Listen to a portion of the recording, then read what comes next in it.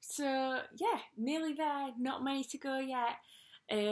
Today's offering is a bit kind of festive in quite a childish sort of a way, but it's Christmas, so you're allowed.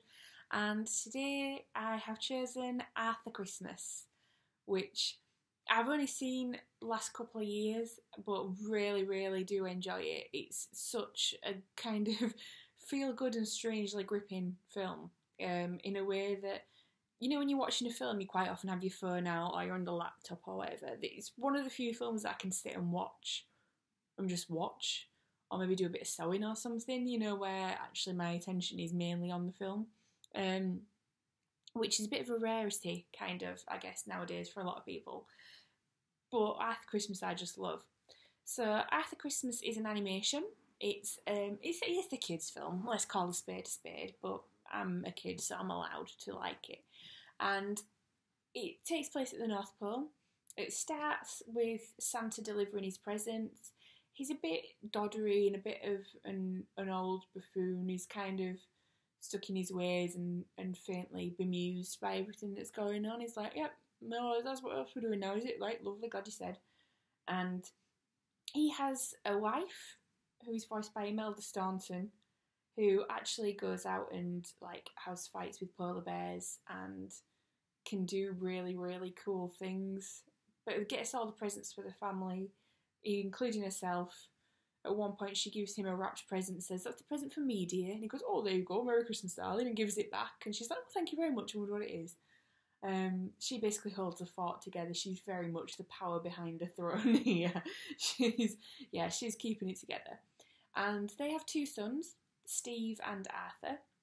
Steve is in charge of operations around Christmas Day, so he does all the high-tech stuff, doing the stat navs, making sure all the presents are fully wrapped and prepped and in order and loaded, and he does everything from this control chair, sort of using espresso coffee to get through the night, and with a little like iPad type thing, controls basically Christmas Eve for Santa. He's basically very much just the figurehead of the operation, which is how he describes it.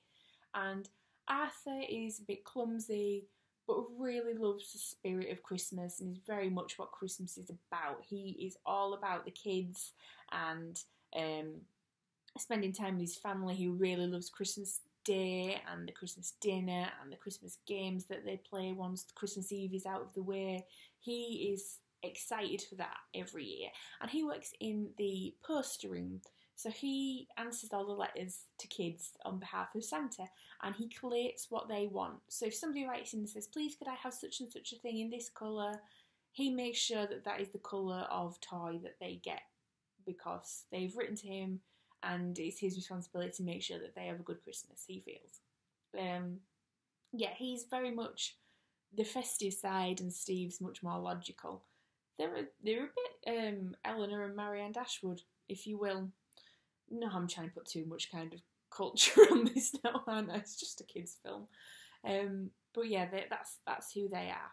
And one Christmas Eve, a toy is left behind. It's a bike for a girl that has written to Santa that Arthur has answered, and she hasn't had her bike delivered. It's the first time in many a year that a toy or a gift or whatever hasn't been delivered to a child, and Arthur is devastated by this. And Steve's like, "Well, it'll get delivered within the Christmas window. We'll just deliver it later on. It'll all be fine. Nobody'll know. We'll upgrade the bike for her. She'll get a better one. That'll be compensation. That's enough." And Arthur's like, "No, because then she won't believe in Santa because she's asked for this thing and she hasn't got it. She's believed. We need to maintain her belief." Nobody's listening to him, apart from Grand Santa, who is Santa's dad and has done the Santa thing before, they were born. And he says, "Yep, let's get the old sleigh out. Steve won't let you use the high-tech spaceshipy type thing. Let's get the old wooden sleigh and the reindeer and go deliver this. We'll use the old-fashioned map. We'll just do it the old-fashioned way. We'll take an elf with us." So an elf kind of stows away. They don't necessarily know she's there to begin with. And they start off delivering this bike. And they go around the world. They get into all kinds of scrapes trying to get to the address that she's given, and they end up in a lion enclosure because Grand Santa thinks they've gone over Paris, but they haven't. They're actually in the Serengeti, and all these lions are coming, and they get seen. Somebody thinks that they're an alien. They get done on like speed cameras and all this, and they get to this house, deliver the bike, and a bike's already there, and he's confused.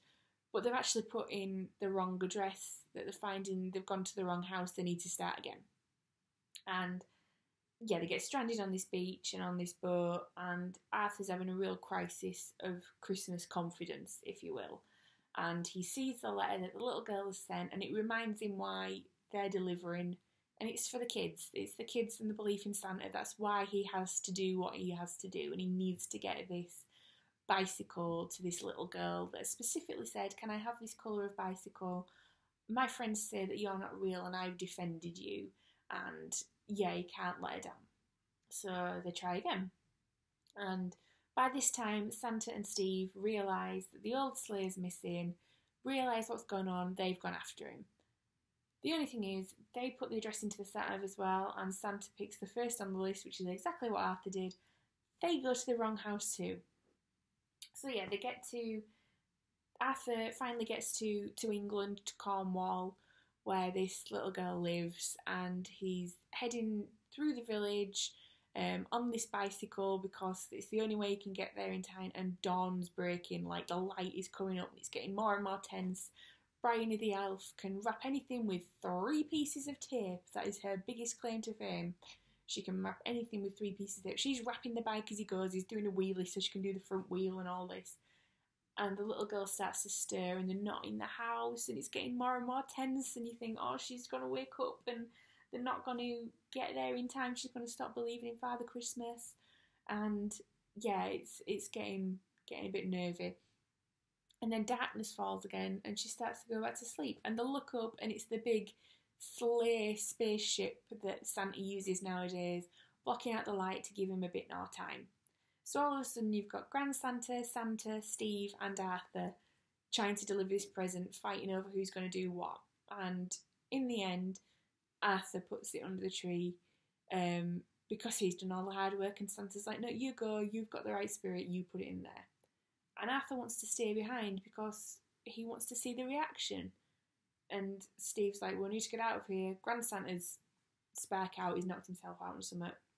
And Santa's like, well, I've never seen a kid have a reaction before. I'd quite like to see that. So they watch her get on this bike, and she's absolutely thrilled.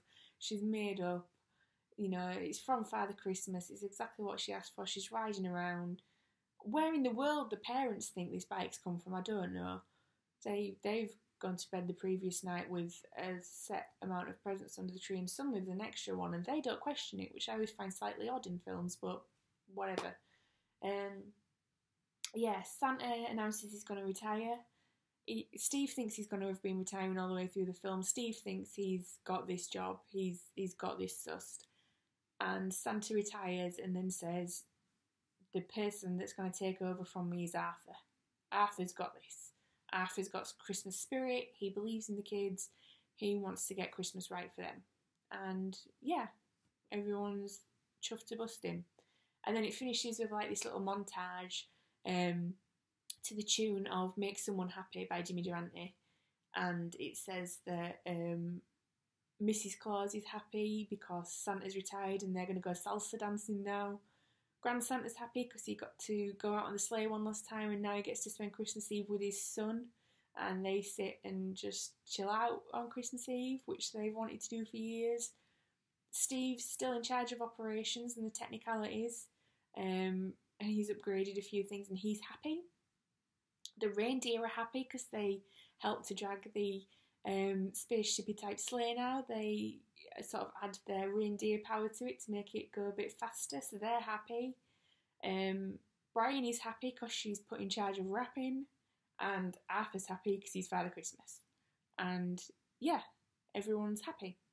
And it's really, really good because I think the reason that I like it is even though it faintly exasperates me when I'm really like, get to the house, drop the bicycle off, what's wrong with you?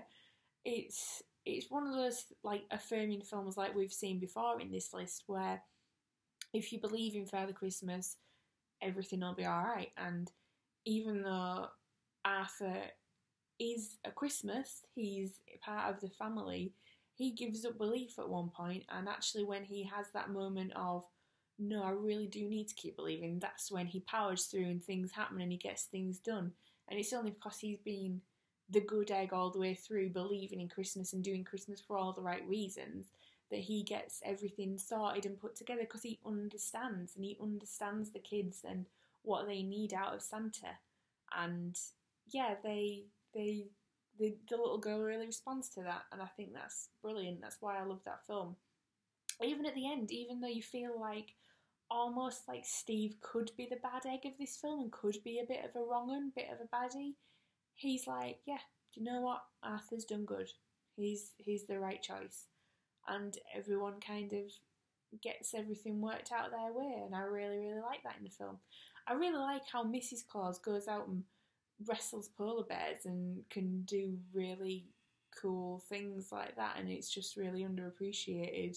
And she just kind of quietly plods on and is an absolute badass. I love that about her. I think there's a lot of really cool little details in the film that I really enjoy. I love a film with little things that you notice, sort of second or third viewing. So yeah, don't just watch it once. I mean, watch it once today. Don't watch it twice in a row. That'd be crazy. But yeah, Arthur Christmas, definitely a kids' film, but it's one of those ones that even though you're an adult, you can definitely still enjoy it.